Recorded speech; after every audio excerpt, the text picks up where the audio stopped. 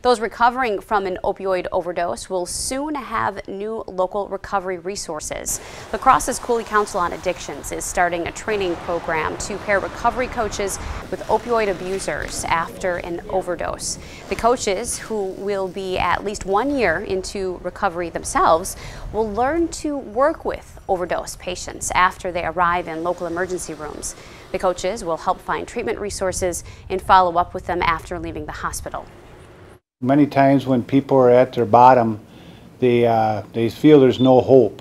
And this, by getting this grant, we can meet them where they're at and provide hope and tell them that they're not alone and that we'll be with them through the process. Coulee Council's program is possible through a partnership with Wisconsin Voices for Recovery and with a 1-year grant from the Wisconsin Department of Health Services. You can find out how to apply to become a recovery coach on our website, news8000.com.